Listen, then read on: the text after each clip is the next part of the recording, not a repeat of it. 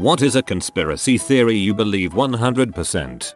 Pablo Escobar worked with the CIA. They were involved in the drug trade. This is confirmed by his son. Their reason of working together was the fight against communism in Central America. They were working together in sales and importing seeds to the States. The CIA's role was exposed in 1996 in an investigative series Dark Alliance by Gary Webb for the San Jose Mercury News. The investigation, headed up by Webb, revealed ties between the CIA, Nicaragua Contras and the crack sea ravaging African American communities. This investigation severely damaged the intelligence agency's reputation and launched a number of federal investigations. Things didn't end well for Webb. Major media led by the New York Times, Washington Post and Los Angeles Times worked to discredit his story, and he lost his work and died in 2004 from an apparent suicide. Officials would later come forward to back Webb's original investigation up. Senator John Kerry even released a detailed report claiming not only was there considerable evidence linking the Contra effort to trafficking of drugs and weapons, but that the US government knew about it. That there's a serial killer in Boston. Too many young men disappearing and then eventually end up in the water. Even though there haven't really been any genuine accusations made against him outside of occasionally serious speculation on Reddit and 4chan, I'll admit that I do think there is something fishy going on with Dan Schneider. I'm still convinced StubHub has backdoors into Ticketmaster. Front row seats to sold out in minutes concerts appear on websites awfully early. It's not StubHub, but it is the power sellers, never buyers. They get preferential treatment from both companies, like early tickets and discounted fees. That's just business. Crime in Las Vegas is systematically underreported in order not to hurt business. That's probably true. Same with suicide and certain college campuses to avoid a bad reputation. I'd bet that the thylacine, Tasmanian tiger, still lives in the rural parts of the outback. It officially went extinct in the early 1900s, but there is some evidence that the Australian government moved a small population to the mainland before the Tasmanian population died off. There is also good reason to hide this fact. Back in the early 1900s it would have really pissed off farmers and made the government liable for damages. It would also encourage said farmers to hunt or trap them. Today they have even more reason to keep the beauties secret, since a public discovery would open them up to poaching and demands for biological samples, zoo specimens, etc. So their best bet is to just keep them a secret. Locals claim to have caught glimpses, found weird scats, even taken an odd picture or two. But the outback is so incredibly desolate, there is plenty of room for a small population of these reclusive animals to hide. After all, this is literally their niche where they survived for millennia. It isn't like they don't fit the environment. It is so common for biologists to find living examples of animals thought to be extinct. I'd hope the thylacine is still hanging around. Certainly it is the most likely of the cryptids. Even if it is not, the thylacine is apparently one of the first applicants to be brought back from extinction via cloning and changing the makeup of embryos. The others are the woolly mammoth and the passenger pigeon. Erdogan staged the 2016 coup. 100% certain it was staged. If the military had actually wanted him dead, they would have known he was out of the area when they attacked. Marilyn Monroe didn't commit suicide. There is lady that come to my store and tells us she helped kill Monroe and JFK. She is freaking insane, but I love talking to her. The cherry on top is she can't be more than 26 years old. That restaurants don't actually have Heinz ketchup but instead just refill the bottles with other shittier ketchup. I used to work in a restaurant. While we did refill the bottles, we filled them up again with Heinz ketchup that came out of a giant tub. Something about it being cheaper buying in massive quantities. So 1/2 parts correct. People mispronounce words on YouTube videos to increase popularity. 1. Get a bunch of comments about mispronounced word. 2. All the comments make YouTube think the video is more popular, so it pushes it higher in the search results and recommendations. 3. That causes to get even more views and more comments about the word, which cycles back into itself. Not sure if a conspiracy theory, but I've always believed when there are basically only two mainstream options, i.e. Coke and Pepsi, Microsoft and Apple, etc., that they're secretly working together. since being a monopoly can carry legal issues, but nobody suspects anything if you've got healthy competition. So they just agree under the table to split the market and make sure there aren't any other competitors. Samsung and Apple, they sue each other every single day, yet work together. That is, Samsung literally manufactures the OLED iPhone X screens. That Snapchat filters exist to create a database of people's faces even if they are in disguise. The filter is applied locally, but the unfiltered pic goes straight to their servers. That the most ridiculous conspiracies are made up to discredit more plausible and possibly true ones. That Alex Jones is a sire plant that distracts people with tales of wild conspiracy BS when mundane conspiracies of people with vested interests in protecting their wealth are indeed real. I have this theory that Rob Kardashian is still fat because his sisters need his fat for their constant fat transfers. They probably give him hefty allowances. That the complete lack of proper political discussion nowadays and extreme polarization is done on purpose to keep the people fighting each other instead of actually moving forward and realizing that we are losing more freedom every day that passes. I believe that weekly conspiracy threads are started on our Ask Reddit by the NBA to shame Michael Jordan over gambling. Conspiraception. Someone knows what happened to Malaysia Airlines Flight 370. I refuse to believe that nothing came up with modern technology, the huge search teams, and the time spent looking for its remains. I want to know. This was all over non-stop and then complete silence, which in itself is suspect. That there are mountain lions living wild in the forests on the east coast states, but for some reason the government won't officially acknowledge them. I have just read too many stories of hunters, hikers, and farmers who have seen them. One theory I saw was that the government doesn't want people to try and hunt them, so act like they aren't there. Women's small pockets and the purse industry.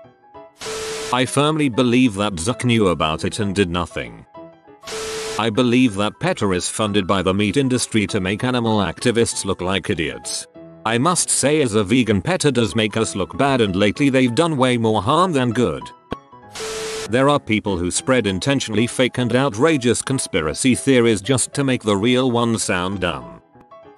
Usuji Kenshin, a Japanese daimyo, warlord, and one of the most powerful and cunning generals of his time, so much so that he was considered an avatar of the god of war, was actually a woman. Let's look at some evidence that supports this. 1. Kenshin had severe stomach cramps on a monthly basis. Around the 10th of the month, he actually scheduled his military campaigns around this. 2. Kenshin's cause of death is recorded as a form of uterine cancer by a doctor who made virtually no mistakes in the rest of the book that it's written in. 3. When the Usuji were forced to relocate, they repeatedly took Kenshin's remains with them and refused to tell even the shogun where he was interred. This rules out DNA testing. 4. Kenshin's personal tastes and appearance were consistently described in feminine terms, which, given the extreme subtleties of Japanese, is actually a bigger deal than it might seem. 5. Kenshin was the only man allowed by the shogun to wander among his harem. 6. Kenshin never married and never had children,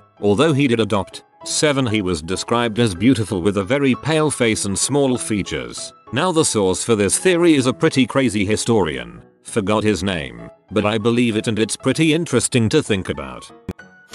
The richest people in the world aren't interested in waving their dongs around the Forbes list. They don't want people to know how much money they have. Furthermore, everyone knows the most effective way to make money is to start with money, invest, and compound over time. Therefore, the richest people would not be entrepreneurs that started a company 20 years ago. They would be families that became wealthy a long time ago, say shortly after Napoleon's defeat.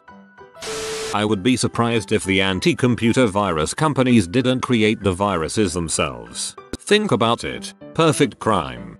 Usually it's people who work for those companies, but do it for a challenge or extra money, as opposed to bring in business for the AV section. The same skills to create a cheat are used to reverse it. Lee Harvey Oswald was not acting alone when he killed JFK. I think he was the only one to shoot JFK, but I believe he had support. Maybe JFK's head just did that. That Facebook is collecting microphone data to advertise to us. It's a theory I've seen people mention several times and I always just brushed it off. I work in the tech industry and have learned most people aren't even all that aware of what they're doing on their own computers. I always assumed the suspicious advertising was coming from search history or cookies embedded in people's devices. I was over at a friend's house and I mentioned my throat was sore and I might be coming down with something. She had just been given a large box of M&C vitamin juice powder packets. We had a lengthy conversation about the packets and how she got them. But until that moment it was a product I had never seen or heard of before. My phone was definitely on and in my hands during the conversation. I was sending information of where to meet up with someone for the next day. That conversation was over Messenger. I definitely didn't do any additional research into the emergency packets. By the time I got home that night, and for roughly 3 days afterwards, emergency packets were heavily advertised to me over Facebook. I haven't really seen them since, but they were certainly prevalent for a short period of time immediately after the verbal conversation. The Pope before this one was going to be brought up on perversion charges and they made him a deal where he would resign and remain sequestered in the Vatican. That the Denver airport has a secret underground government facility.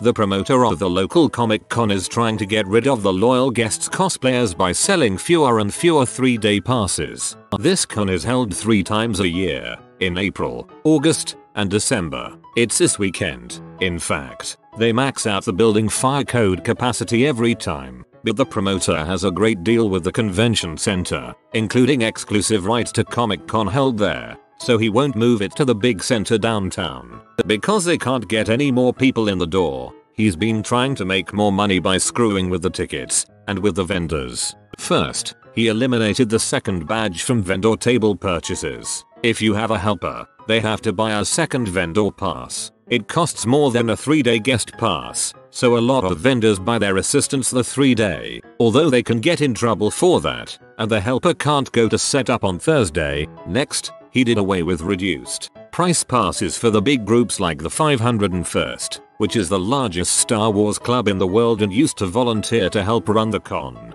They left after he tried to get them to sign an agreement that they wouldn't go to any other cons, which, as a 501c3 charity, they aren't allowed to do. Now I think he's trying to maximize ticket sales by cutting 3-day passes. They sell out earlier every con, so only single-day passes are available. Instead of a $38 3-day, you have to buy 3 $19 1-day passes, or not go all 3 days. What he wants is for people to buy a 1-day pass, come in for 3 hours, spend their money, then leave. He doesn't make as much money off us bums that go for the whole weekend. And since I was thrown out in December, I won't be giving him any money this time. I don't have any real proof this is what's happening, but seems very likely, and he kind of showed his hand while kicking me out. I believe you. This sounds like very crappy behavior, but I've seen it a lot with music venues and concerts. The war on drugs is funded and intended to by the US government in order to reinforce poverty of the lower classes and to keep the private prisons running.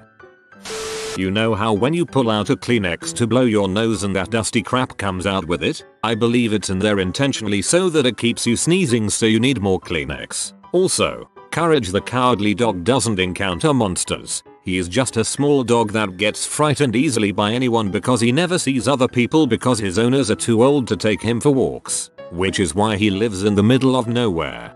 Stupid dog, you made me look bad. I never heard anyone else claim this. It's just something I personally believe but can't prove. It's not as obvious anymore, but 10-15 years ago, most electric hybrid cars looked far less appealing than regular ones. For the longest time, the automotive industry just generally refused to produce electric hybrid cars. When public demand started to increase so much that they could no longer ignore it, they released some hybrids but deliberately designed them to look as unappealing as possible to keep sales low and their friends in the fossil fuel industry happy. Then Tesla broke the silent agreement and made electric cars cool, and suddenly other automotive companies can release normal looking electric hybrid cars too. Not sure if it counts as a conspiracy, but when I was 15 me and some friends were walking to a house party at a barn of another mates in the countryside and near a large military airbase in Lynham. UK. We had a couple of drinks by then but were no strangers to a skinful, so wasn't as if we were too out of it to know what was happening. Anyway, as we were walking up a country road with only one cottage in sight, I noticed a triangular black silhouette in the sky. It was dusk, so pretty visible. It had a light on each point and was moving faulty slowly away from us but rotating slowly at the same time. As I pointed up to it, a bit freaked, to my two friends Dean and Sladday, it literally stopped dead, and without turning in an arc it came straight back at us at least double the speed. We immediately ran to the cottage about 50 yards away, literally screaming for help. We banged on the door shouting, and as the owner answered we turned around pointing and screaming at what we seen, and it was gone. A whole clear sky and the countryside, barely any clouds, and gone. Now I'm not saying it was extraterrestrial, as there are a lot of their bases in the area, so could have been experimental military craft, but dang, it was the scariest experience of my life. Believe it or not, but I promise you it happened, and other people have seen similar things in the area. I'm from the UK. Not the first time I've heard a story like this happening in Lynham. Something is going on there. That mattress stores, mainly Mattress Firm, are the new laundromats in money laundering. There are so many of them, sometimes right next to each other on the same street, and they are always empty. Sometimes the upkeep on the actual stores are awful too. How do they manage to stay open, and open so many of them, when people rarely buy mattresses and the stores themselves are always empty? I first saw this theory on YouTube, and it seems that someone on Reddit brought it up, explained it before. The earth is flat. I mean, come on, you'd have to be an idiot to think it's still fizzy after being outside all this time. I rolled my eyes, then laughed. Well done. The sugar industry bought out continues to buy out scientists to either straight up state fat is the cause of the obesity epidemic, or at least create a confusing atmosphere where consumers buy healthy reduced fat food that are pumped up with sugar, which is the real problem. I think someday the sugar industry will be seen as a just as bad but more successful tobacco industry. Who wants to be a millionaire? Old format with Regis. 50/50 Lifeline was rigged. If contestants said they had it down to 2 answers, the 50/50 would always leave those 2 answers left. Bill Gates wants us to think he's eradicating malaria, but he'll get down to his last 10 or 11 cases before admitting he can't remove them without administrator privileges, and we've all just been wasting our time staring at a stupid progress bar. They banned outside liquids from airports so they could sell more liquids inside. Airport security is well-known theatrics anyways, so this is perfectly plausible. That someone couldn't fill enough 3 ounces bottles with liquid to create a viable chemical weapon or explosive is hilarious to consider. FBI and the NSA are spying on us using Amazon Alexa and Google Home. JFK was assassinated by the CIA. They subsequently were not going to let his brother, who was a shoo-in for the presidency, at least the Democratic primary, to win and find out, so they either got a Palestinian Christian to kill him, or framed it on him. I believe Ciaran denies it to this day. And Martin Luther King Jr. was also assassinated by either the CIA or the FBI. At the time of his death, he was becoming a vocal critic of the Vietnam War and was beginning to work on a Poor People's March for Economic Justice. In fact, I think he was in Memphis to show solidarity to sanitation workers on strike. I think everyone knows MLK Jr. was assassinated. That potato chip bags aren't 60% air to protect them during shipping. The manufacturers are lowering the quantity of the product so they can still compete on price. That all the celebrity nonsense is a carefully cultivated distraction from what's actually going on. Distract the hoi polloi from corruption etc. with the fact that some ahead-in-law put on a different hat. Orwell was right about so much. He called this phenomenon prolified and described it almost to a T before it was even a thing. Michael Jordan didn't retire to play baseball. He was given a 2-year suspension for gambling, and they covered it up to protect their brand. Bread was invented by big bread corporations just to sell more bread. Bread sales have gone up since the invention of bread. You can't argue those numbers. You have been visited by the wisdom pupper type. Study well, pupper, or you will fail your next test at school. If you are new to the channel, you can subscribe. I publish new videos every day. Until then, check out another video, or don't. Either way, have a great day, you magnificent people.